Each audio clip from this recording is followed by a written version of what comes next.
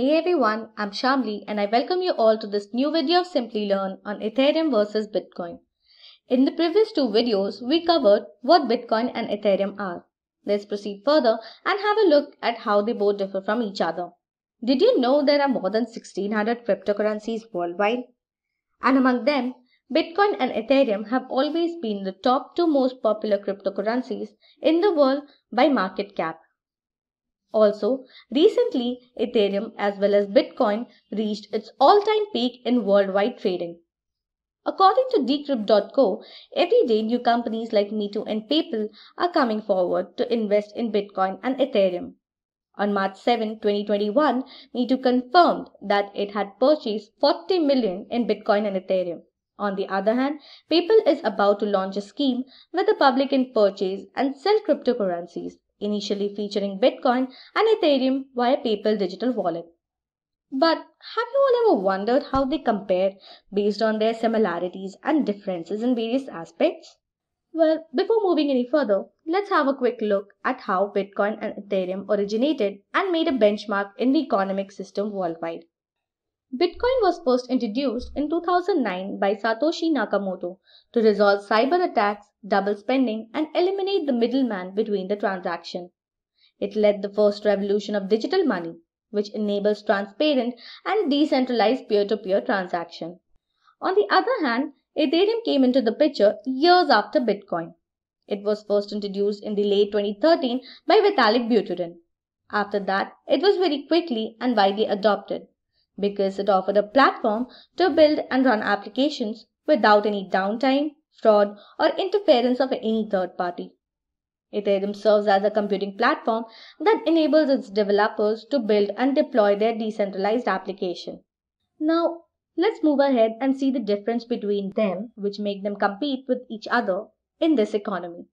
This video will cover individual aspects for comparing Ethereum and Bitcoin's performance in that particular field. First, we will look into the introduction of Ethereum and Bitcoin. Then the algorithm they follow, the programming language, mining process of Ethereum and Bitcoin, monetary policy, transaction, and availability of these two cryptocurrencies. By time, Bitcoin has proved itself as a well-known cryptocurrency. However, Ethereum with different functionalities is giving a quite tough competition to Bitcoin. But before moving ahead, let's have an introduction to Ethereum and Bitcoin. Ethereum is a platform that builds immutable smart contracts, an application for its users without any centralized interference. For Bitcoin, it is an alternative to fiat money or physical currency.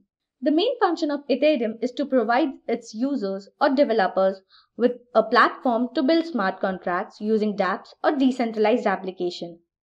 On the other side, Bitcoin only intends to be a medium of exchange of money and value stored in its blockchain network. Now let's get started and move towards the first comparison, which is algorithm.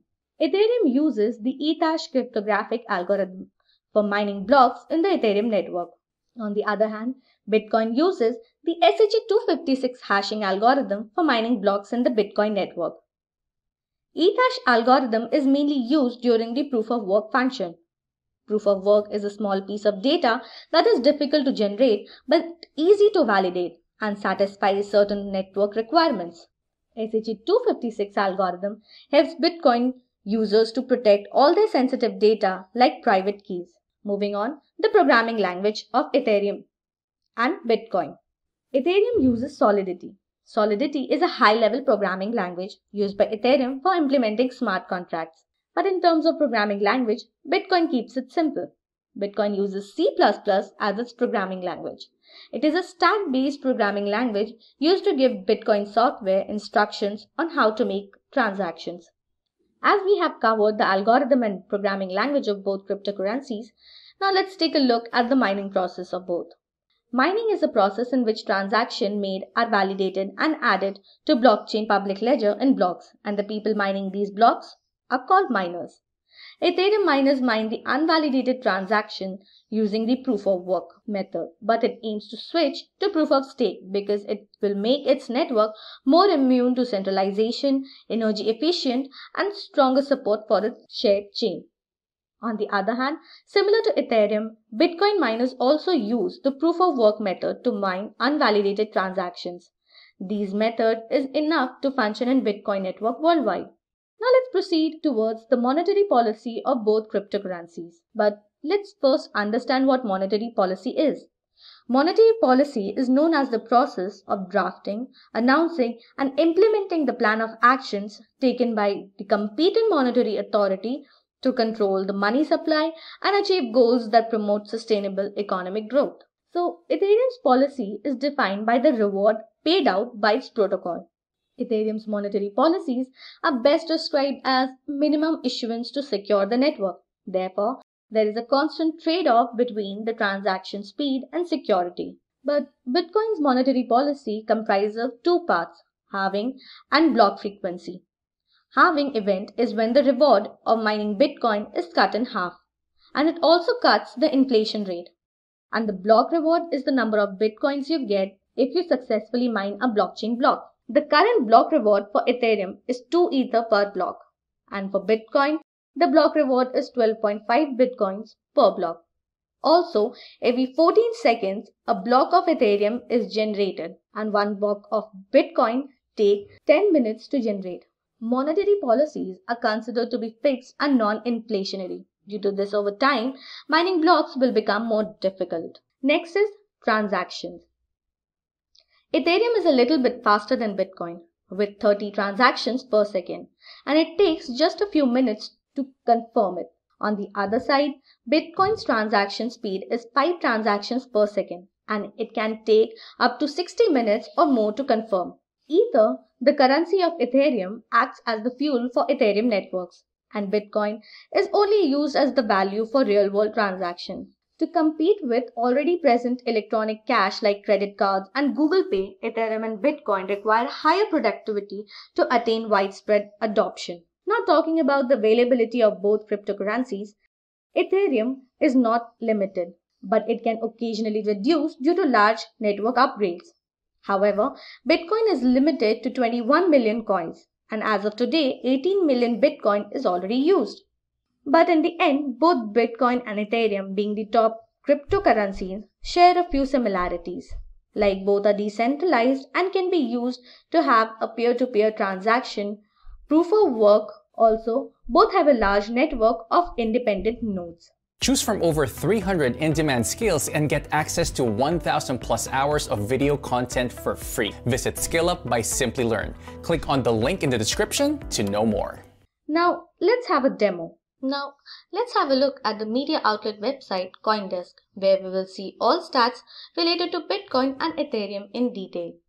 CoinDesk is a site specialized in digital currencies. It is used to explore the news and price data related to cryptocurrencies, and also explains how cryptocurrencies contribute to the evolution of financial system worldwide. Now, see this graph. This graph shows the change in Bitcoin price in 24 hours duration. This graph shows the gradual change in the price of Bitcoin. It started from $64,439.29 on April 14 at 12 p.m. And right now, by April 15 at 6 a.m., it is at $63,189. The rate of change is minus 0.46%, which shows the change in the price of Bitcoin per hour. Let's have a look at this graph of Ethereum too. The value of Ethereum started at $2,388.13 on April 14 at 12 p.m. and the current status on April 15 is positive with a value of $2,442.37 with an increasing rate of 4.67%.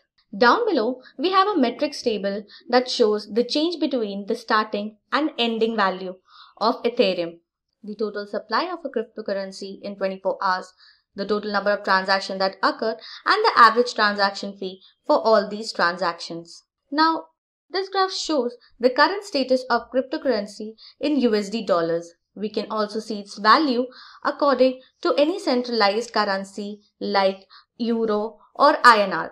This graph shows the constant trading change in the value of cryptocurrencies every moment. We can also access the data of trading from an hour to its lifetime. Now, this is all about Ethereum versus Bitcoin. We have almost reached the end of this video. If I missed anything important, do let me know in the comment section. I hope you enjoyed this video on Ethereum versus Bitcoin and learned something new from it. If you liked this video, then please do hit the like button. Thanks for watching this video and stay tuned for more updates and videos from Simplilearn.